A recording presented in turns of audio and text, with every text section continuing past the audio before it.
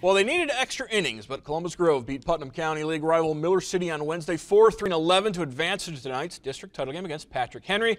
Patriots edging county rival Holgate 2-1 in their semifinal. Believe it or not, but for the Bulldogs, it'll be the first time since 1993 that they've played in a district title game. Patriots in control of this one, however.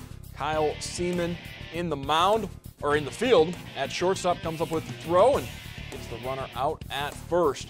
Columbus Grove's Marcus Olivia singles into center field.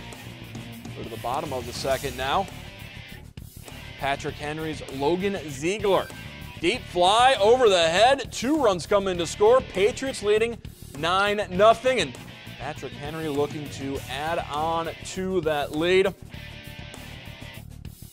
runner on third after that triple. Derek Kolpian, RBI single. So Ziegler comes in to score. 10-0 lead for the Patriots.